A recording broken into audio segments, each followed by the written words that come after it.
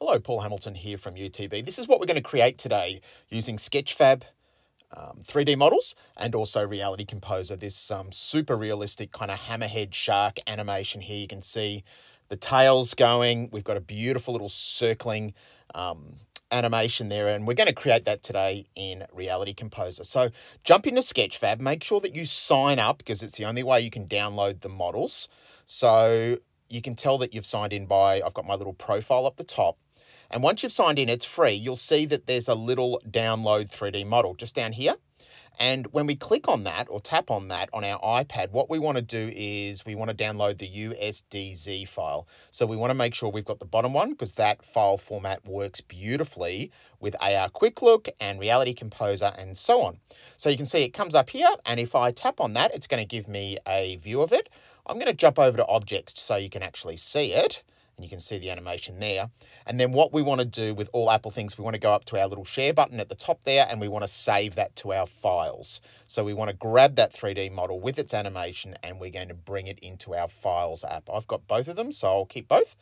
And now we're ready to do and play with our model in Reality Composer. So what we're going to do here is we'll shut down Safari, jump into Reality Composer, and let's see how we can create this. We're going to go up to our plus and create a new AR experience. We're going to make sure it's a horizontal anchor, which is fantastic. When we click on that, we are going to bring in our 3D model. So how do we do that? An external, we're going to go up to our plus, and we're going to go to imported, and we'll click on or tap on that once on our iPad, and we will grab our files. Go to browse if you can't find it on my iPad or recent, and there it pops up there, and we're going to tap on it once and bring it in. It's super huge, so we're going to tap on it once here and make it go green or blue. And we're going to go up to our properties and we'll just scale that down. And we're going to move it around a bit. You can see our little X, Y, and Zs. We're going to drag those different cones just to put it. By the way, each of these grid points is about 1 meter by 1 meter, so we can kind of make sure that it's to scale. I'm also going to slightly rotate. So I'm going to click on my green, and I'm going to drag my finger around the circle just to rotate it. I'll look at it from different perspectives. Oh, it's not quite right. Let's go back to kind of, yep, that's good. And we are ready to go. So we've done a little bit of modifying of our shape. Now we're going to make it orbit something. So I'm going to add a sphere just in the middle because I need an object for this to actually orbit around. So I'm going to grab my sphere. I'm going to raise it to about the same level as the shark. Beautiful. That's looking great. And then what I'm going to do, I might move the shark in a little bit there. That's great. And let's create our magic. So first thing we're going to do is we're going to go up to our behaviors. So that's next to our properties, right up the top, next to the AR button. Here's our behaviors here. We're going to open that panel down the bottom and we're going to create our first behavior. So we'll hit plus. We'll go down the bottom of our behaviors and create a custom one. The trigger will be as soon as the scene starts. So it's the second from the top. And the action is going to be, if I go down a little bit on my actions, you'll find an action that's called USDZ animation. And so I'm going to tap on that once, and I'm going to tap on my shark. Let me do that again. Make it go green and press done. You can see that my animation goes for about 11 seconds. Make sure you press done. That's super important.